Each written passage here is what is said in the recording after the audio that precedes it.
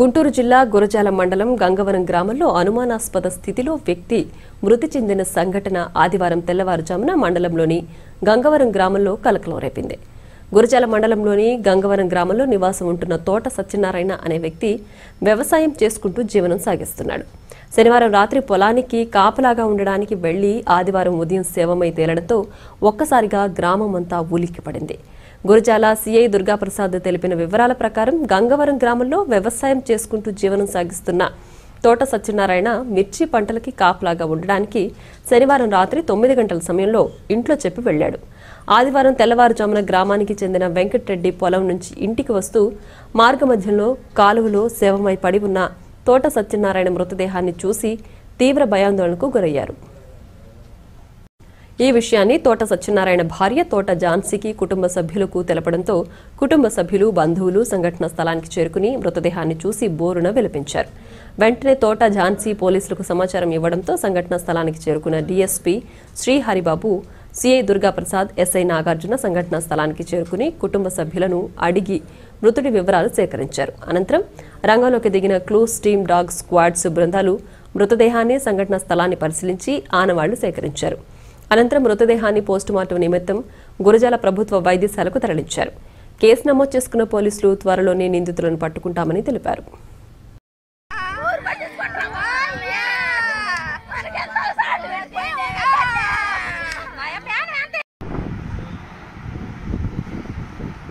ఈరోజు గురజాల మండలం గంగవరం గ్రామంలోని తోట ఝాన్సీ ఇచ్చిన ఫిర్యాదు మేరకు మర్డర్ కేసు నమోదు చేయడం అయింది.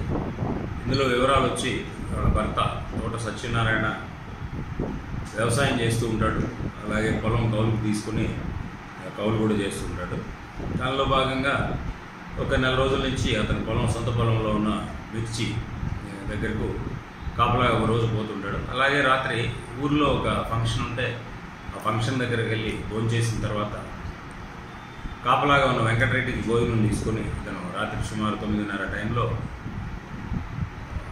ఊరికి దక్షిణంగా ఉన్న పొలంలోకి వెళ్ళడం జరిగింది. వెళ్తున్నానని చెప్పి ఇంటి దగ్గర వెళ్ళడం జరిగింది.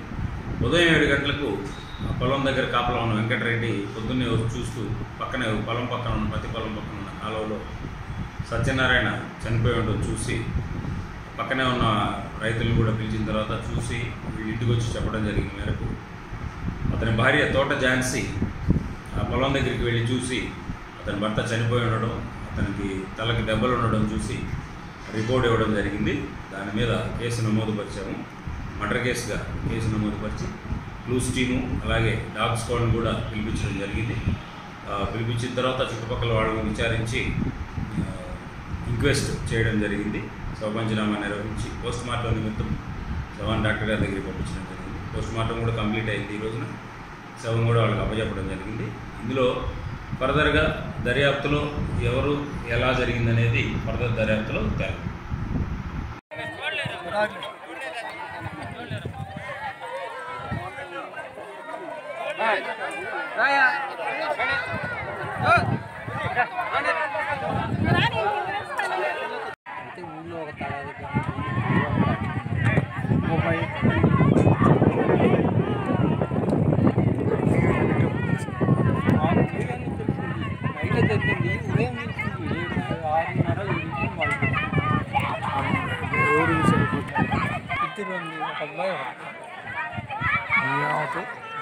అమ్మాయి